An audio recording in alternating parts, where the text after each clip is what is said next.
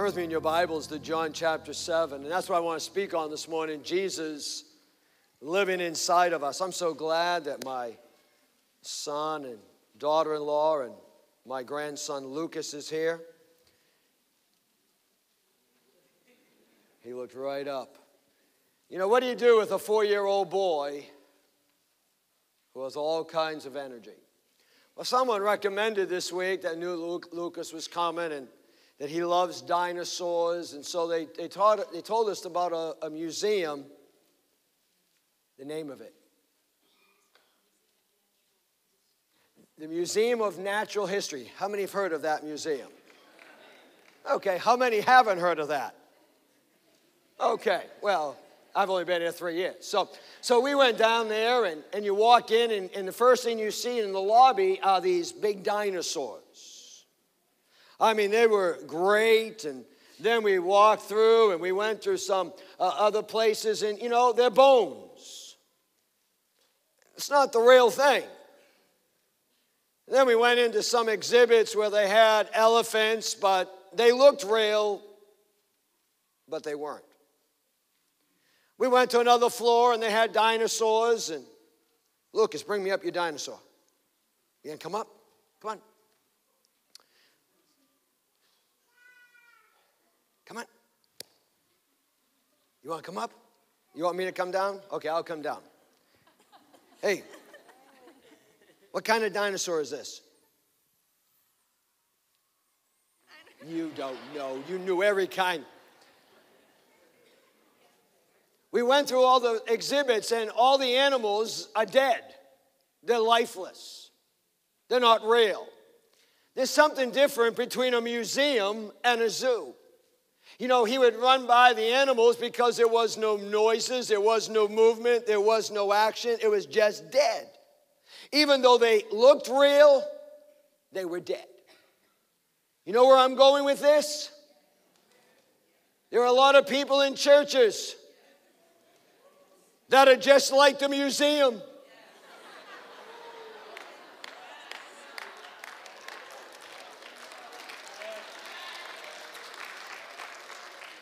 They're as dead as this dinosaur. There's no life in them. When you go to a zoo, the animals move. They gather interest. There's smells. When people are dead, there's no smells. In a zoo, there's messes. In a museum, there's no messes.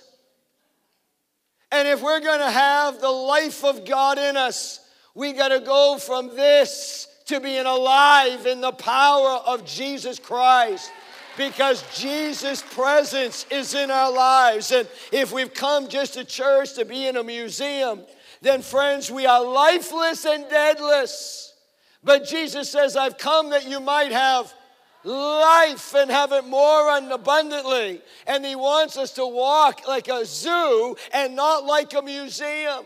In John chapter 7, I want to talk about that. We've been looking at the real Jesus. And Jesus is not good for saints that are in a museum, but Jesus wants us to have him living on the inside of us. And when Jesus is on the inside of us, how can we be lifeless? How can we be joyless? How can we be empty of his presence when he wants to give us life like we've never had before? It says in John chapter 7, verse 37, on the last and greatest day of the feast, Jesus stood and said in a loud voice, if anyone is thirsty, let him come to me. As the scripture has said, streams of living water will flow from within him. By this he meant the Spirit, whom those who believe in him were later to receive. Up to that time, the Spirit had not been given, since Jesus had not yet been glorified. I thank God for the power of his word. I thank God that Jesus came, who was born as a babe. I thank God that he lived on this earth for 33 and a third years. I'm so thankful that he went to the cross and he died for my sins, and that he was buried and he rose again on the third day. And he said, I'm going back to my Father, but one day I'm coming to call you home. And I'm thankful for that. But Jesus says that if I go away, it's for your good, because I will send you the Comforter. I'll send you the Counselor. I'll send you the Advocate. Spirit. I will send you the power of my presence to live and to dwell in your life.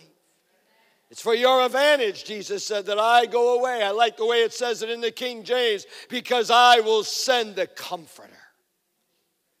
You know, we love comfort. We don't like being changed. We like being that dead dinosaur. You know, nothing can move me. Nothing changes me. We just are comfortable. We love comfort food. Whatever your comfort food is, rice and beans or pizza, Twinkies or brownies. We love comfort clothes. We love, spandex because it expands with us. We like those waists that, they keep on stretching. So no matter what, we love wearing sweats because it doesn't constrain us. We love comfortable shoes. We love comfort things that bring us comfort.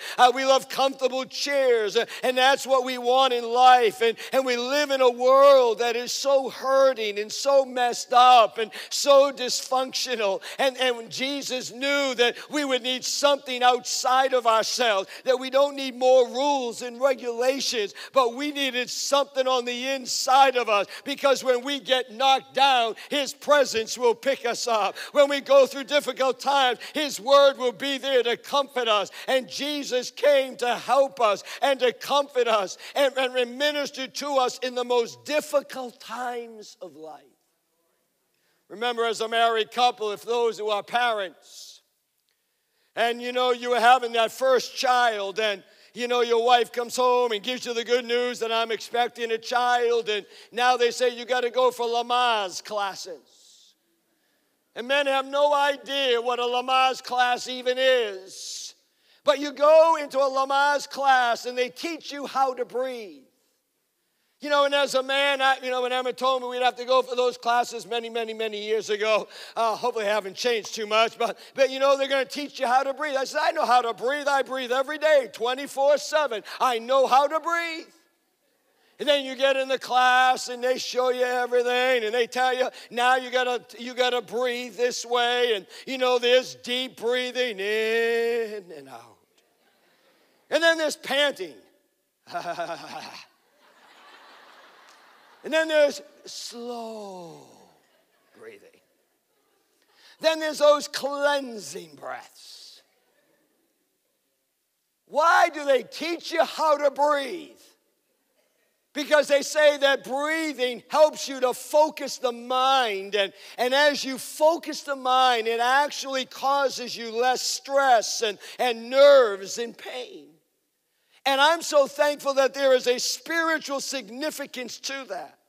That the Holy Spirit is described as the breath of God, and that we need the breath of God. There's an old song we used to sing, let it breathe on me, let the breath of God now breathe on me. We need the breath of God. Can I have an amen? Without the Holy Spirit in our lives, we can't breathe, and without life, you don't breathe, and without breath, you're not going to live. And God wants His people. He wants His church not to be a museum of dead saints that have no life in them, but that He says, I want to breathe in you the very presence of God, so that you can go through the deepest valley and you can climb over the highest mountain. Why? Because you have the breath of God living in you. It says in Genesis chapter 2 and verse 7, and the Lord God formed man on the dust of the ground and breathed into his nostrils, and he became a living soul. Aren't you glad that God breathed life into Adam and He breathes life into us? The moment we asked Jesus into our life,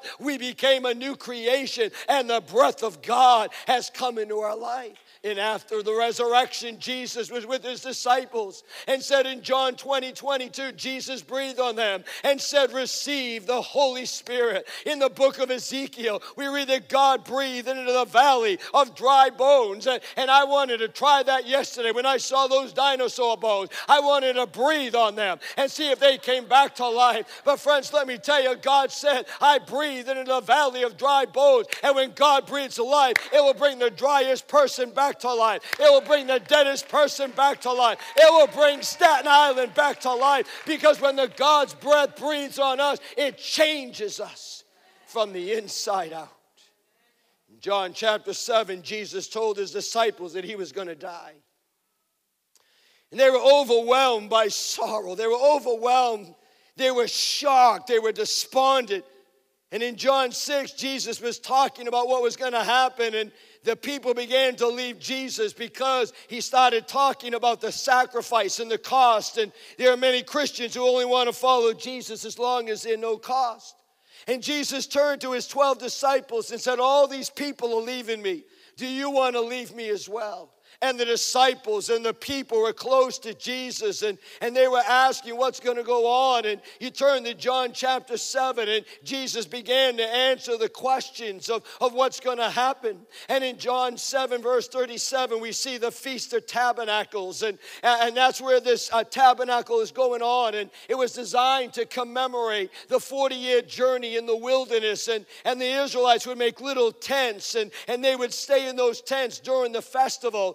To symbolize that what the Lord provided for them in the wilderness. Aren't you glad that God provides for us in the wilderness? He doesn't just provide when things are comfortable. When for 40 years the children of God, their clothes never wore out, their sandals never wore out, and God provided everything they need. And friends, when we go through the wilderness times of life, his presence will be there. He will provide for us. He will supply. Why? Because he'll never leave us and he'll never forsake us.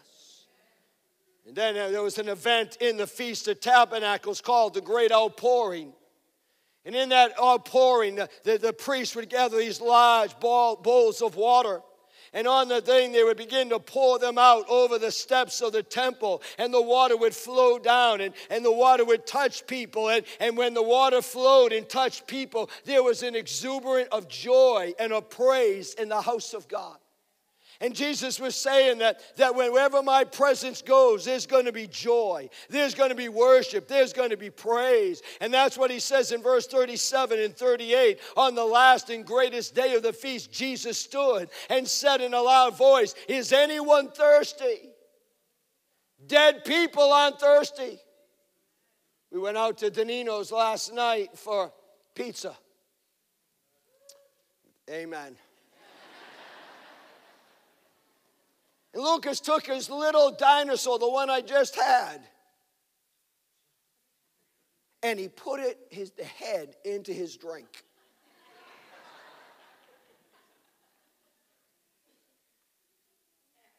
Dead things don't drink. Dead things don't want to drink. But when you are alive, you need to drink. When you're alive in God's presence, you want to drink at the water that shall never run dry. And if I can go week on week without without drinking, I'm going to be a spiritual death. But God wants us to drink from the river. He wants us to have an overflow in our life that will not be satisfied. But he says, whoever believes in me, as the scripture has said, streams of living water will flow from within him. And that was the purpose of Jesus, saying, I used to be on the outside walking with you, as you saw in the movie. But friends, when I go back to my Father, I'm going to send the Holy Spirit. I'm going to send the presence of Jesus, and that presence is going to live within you. And he gives us 10 promises that I got to answer in 15 minutes. Turn me to John chapter 14, 15, and 16, and I'm not going to take time to read it, but over a cup of coffee, Diet Coke, whatever, water, whatever you want to drink, read these 3 chapters this week. But I want to give you 10 promises of how we can grow more intimate and have Jesus on the inside of us. Let me give you some promises. Promise number 1, Jesus is gone back to heaven to make heaven ready for us.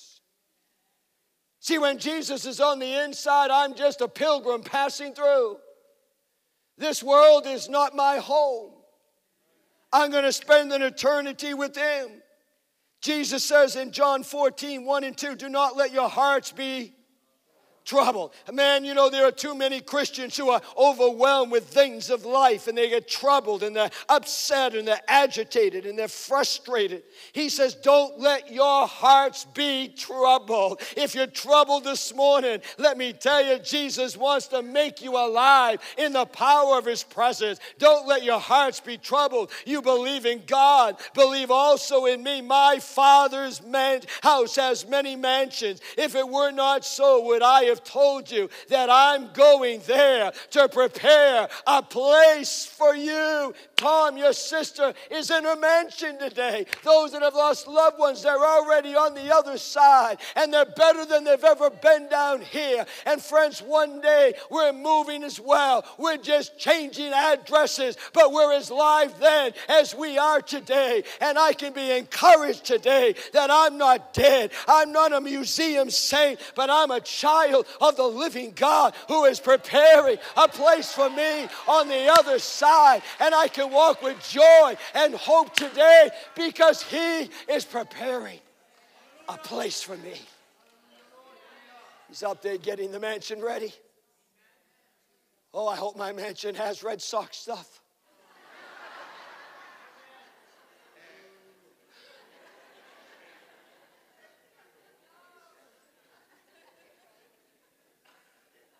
But not only is he in heaven, making heaven ready for me, but he sent the Holy Spirit to make me ready for heaven. Oh, we want him to do all the work up there. He says, no, look at John 14, verse 16. I'm going there to prepare a place for you. Verse 16, and I will ask the Father, and he will give you another counselor to be with you forever. He says, yeah, I'm going back to heaven to prepare a place for you, but I'm sending the Holy Spirit to live in you, to make you ready to come to heaven. And friends, some of us aren't there yet because we're not ready yet. How about Enoch? He walked with God. He was so close to God that he just walked. And he was translated right into heaven. See, God wants us to be ready for heaven. I don't have time to read all of Colossians chapter 3. But the Holy Spirit is preparing us. God's preparing us to be a place in heaven for eternity. What a promise, what a promise.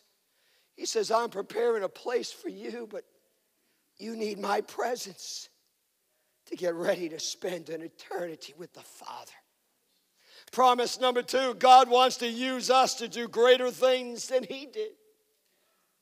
Greater things. That was the theme for 2014 that God gave me back last fall. John 14:12, I tell you the truth, anyone who has faith in me will do what I've been doing.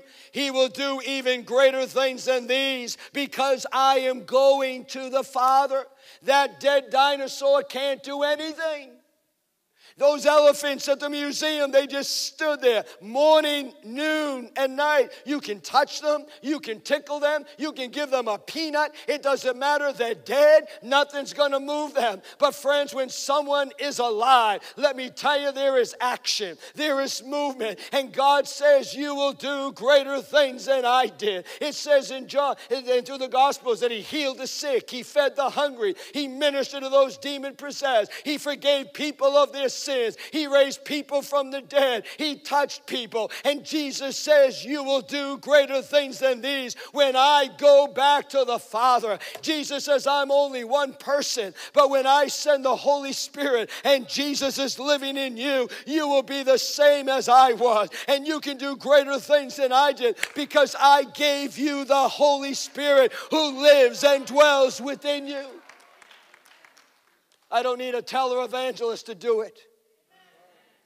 I don't need a preacher to do it. I don't need but he says, I'm going to send the Holy Spirit and you'll be doing greater things. I love what Matthew 28 says. All authority in heaven and earth has been given to me. Go and make disciples of all nations, baptizing them in the name of the Father and of the Son and of the Holy Spirit, and teaching them to obey everything I have commanded you. And surely I am with you to the very end of the age. He's with me. Everyone should be doing greater works. It says the multiply influence of the Holy Spirit. But when we are lifeless, there's nothing coming out of us. There's no action. There's no movement. Are you doing the works of Jesus? Are we making a difference in our own life? That is why we need the power of Jesus living in us. Greater things takes a greater amount of the Holy Spirit. I must decrease so that he may increase in my life. Promise number 3. Jesus will answer prayers when they are in the will of God. Look at verses 13 and 14 of John 14. And I will do whatever you ask in my name, so that the Son may bring glory to the Father. You may ask me for anything in my name, and I will do it. See, lifeless people don't know how to pray. Lifeless people don't see the need of prayer. But when Jesus is on the inside, you realize that prayer is the lifeblood of the child of God. And that prayer changes things. Not manipulation, not people, not things. But prayer still changes things. How many know God's going to answer prayer and we may not always like it? Sometimes God's going to say no. Just like a good parent will say no at times to his children. And God says no to us because I have something better for you. I have something better. It's not for your best. It's not for your good. And God will sometimes say no. Sometimes God's going to say wait. And we don't like the wait. We want to be comfortable. We want God to do it now. And we want the answer. But we need to be persistent. We need to be tenacious. That God, I don't see the answer. But I'm going to pray until the answer comes, Lord. I'm going to wait. They that wait upon the Lord shall renew their strength. And I'm going to wait on you, God. And I'm not going to give up on you, and I'm going to press through, and God, your presence is with me even in the waiting times because he's developing something in us. And sometimes God will say yes. How many like the yeses? And we know that in all things, in all things, God works together for good to those who love God and called according to his purpose.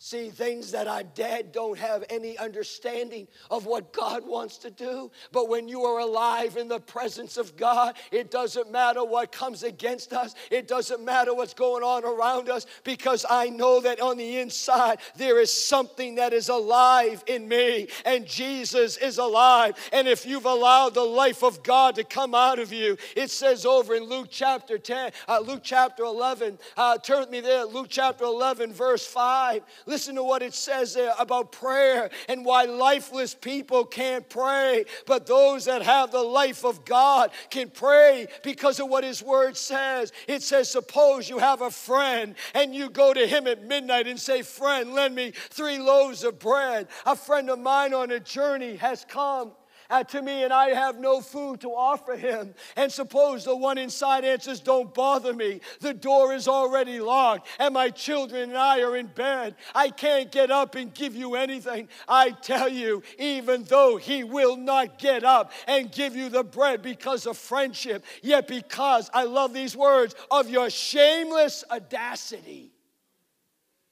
See, when you have a friend, you don't give up. A friend, you're going to hold on.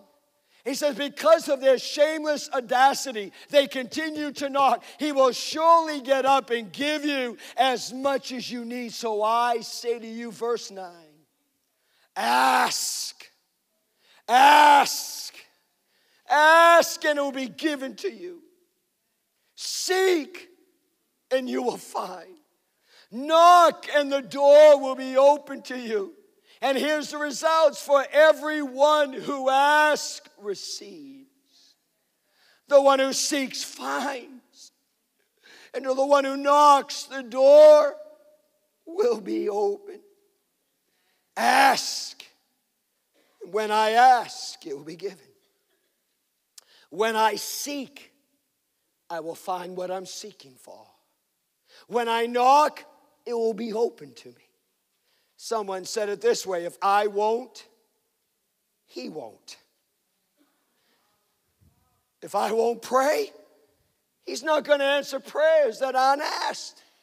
If I won't praise, it says put on the garment of praise for a spirit of heaviness. Well, I feel like a dead museum animal. It doesn't matter what you feel like on the outside. You begin to lift up the name that's above every other name. You begin to call out to him. And guess what? All of a sudden, something begins to stir on the inside. And we're waiting for external things to happen. You begin to do it on the inside. And the Holy Spirit will begin to change the situation on the outside. It comes from the inside out, not waiting for circumstances to change me.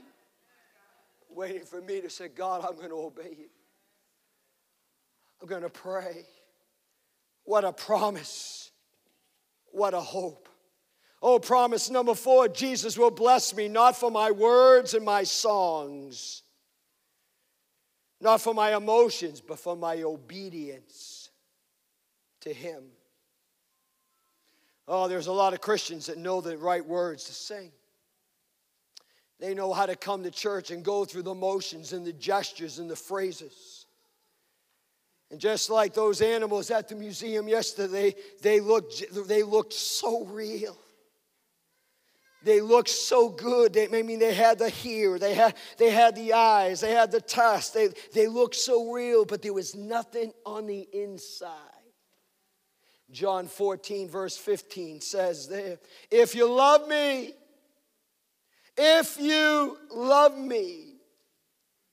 you will obey what I command. Verse 23, Jesus replied, if anyone loves me, he will obey my teaching. My Father will love him, and he'll come to him and make our home with him. He who does not love me will not obey my teaching. These words that you hear are not my own. They belong to the Father who sent me. We obey the Lord because of love, because of the Spirit. Those things that used to be duty and discipline are now a delight. Things I used to go through the motions. Now it's no longer I have to pray. Now I have a desire and a privilege to pray. It's no longer I have to go to church, but now I can't wait to get to church. Oh, it used to be I can't wait to stay away from sin. Now I don't want to sin. I want to be so far away from sin. I serve him now because of love. I don't serve him out of duty. Jesus sent his Holy Spirit to live within me, to make me and empower me to live a life that brings honor and glory to him. And if you are dead, if you're lifeless like those animals in the museum, then it doesn't matter what you do. But when you're alive, you have the same Spirit that raised Christ from the dead, that lives and dwells within us. And now we want to bring honor and glory to him. Quickly, number 5, promise 5, Jesus sent the Holy Spirit to live in us and help us in life. See, sometimes in life we get lost, as that song says. Without him I am lost. It says in John 14:16, and I'll ask the Father, and he'll give you another counselor to be with you forever. Friends, Jesus is saying, I'm no longer going to be with you. I'm no longer just going to walk with the disciples. I'm just not going to touch people. But now I'm going to live on the inside of you. Friends, when you get saved, you are born again. That means you have Jesus living on the inside of you. That if Jesus is living on you, he's not going to jump out. If you have unsaved children, unsaved grandchildren, let me tell you, God says, I will never leave you. I will never forsake you. I may desert him. I may want nothing to do with him. But let me tell you, God says, I will never leave you. He's going to be there. He's going to be there to get them. He's going to be there to pick them up when they fall. You think about it. The Holy Spirit will be in us continually. He will not forsake me. He will not abandon me. He will not reject me. My mother and father may reject me, but God will never reject me. That's the presence of Jesus on the inside. Promise number 6, the Holy Spirit will show and lead us into all truth. If I'm a Christian, if I'm dead like those animals, I don't know truth from error.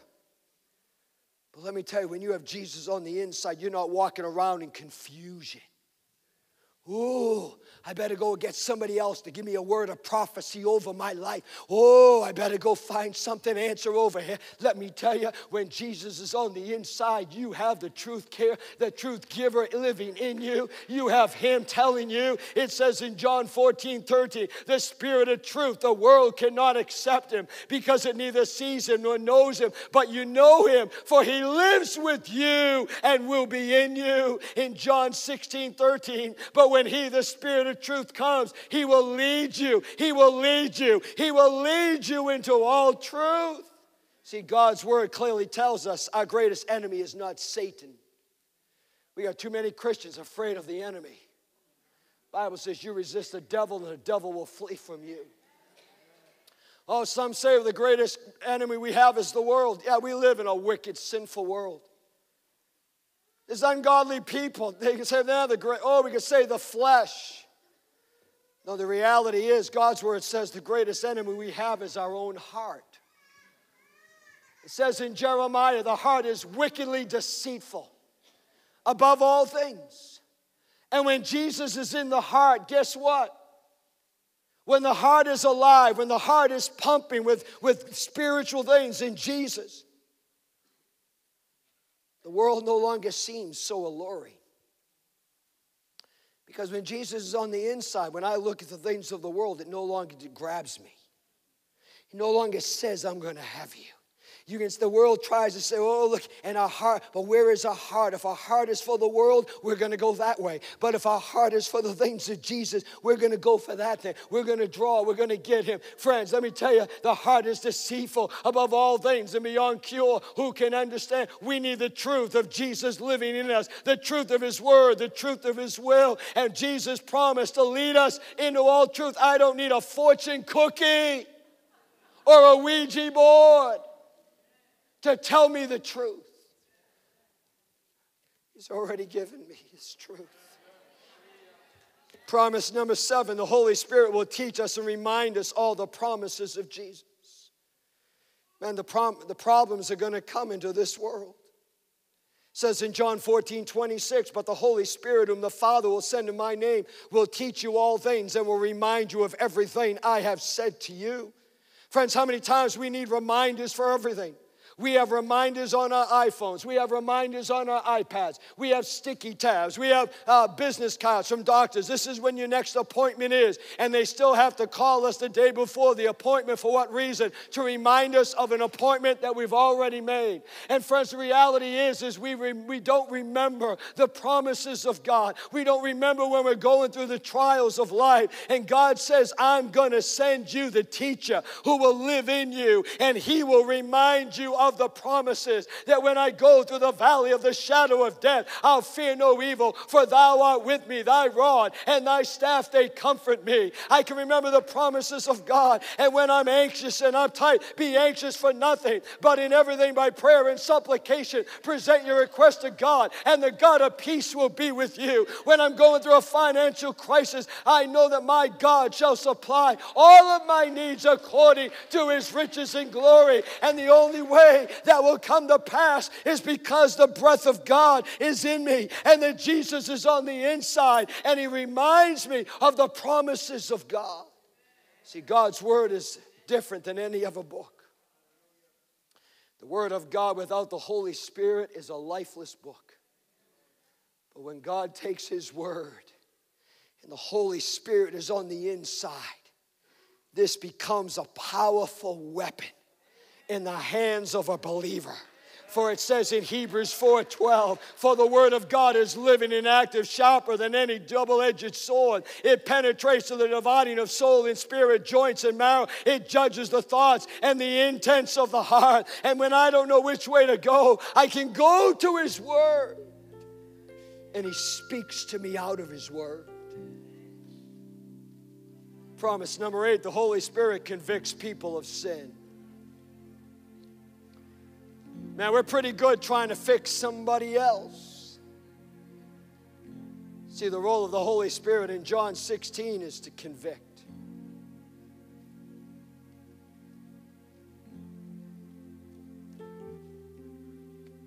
Conviction is different than guilt. My job is not to convict anyone. You can't convict a dead animal.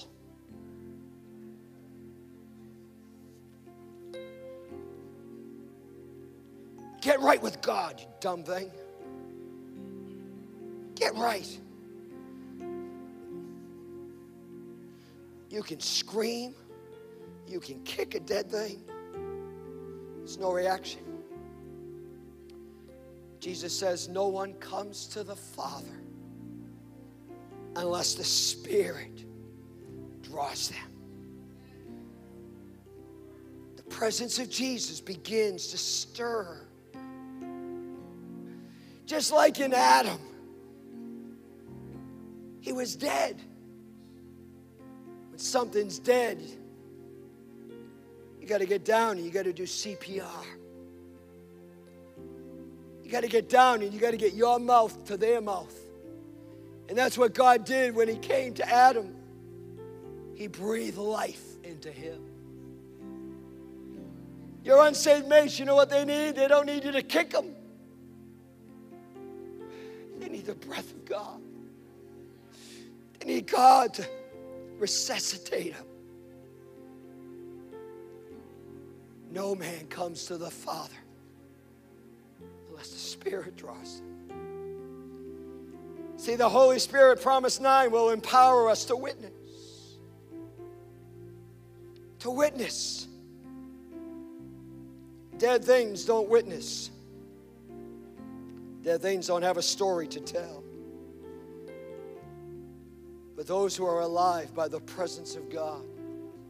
Marisol told me a testimony the other night about what happened at the movie, just at the movie on Sunday night. She went there, she wasn't feeling good, she was battling some physical issues.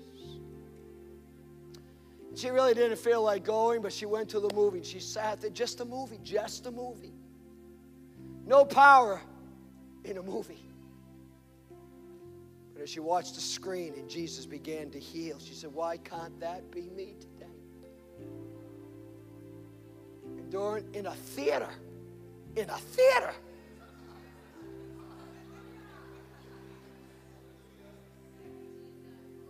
See, God doesn't just work at 1501 Richmond Ave.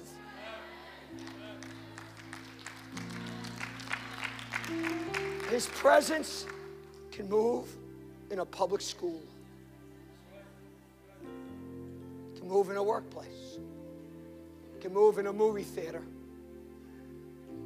She almost got up and left during the middle of the movie, but she stayed to the end. And God healed her. And the doctors have confirmed it. Why? Because the presence of Jesus. Stand all over this place. One last promise. The Holy Spirit will give real joy that nothing will be able to take it away. Look what it says in John 16, verse 21. Just listen to God's word. A woman giving birth to a child has pain. How many know there's pain in life? As we stand all over this place, you can stand with me. Because her time has come, but when her baby is born, she forgets the anguish because of her joy that a child is born into the world. So with you, now is your time of grief, but I will see you again, and you will rejoice, and no one will take away your joy. In that day, you will no longer ask me anything. Very truly, I tell you, my Father will give you whatever you ask in my name. Until now, you have not asked for anything. In my name, ask, and you will receive. You will receive, and your joy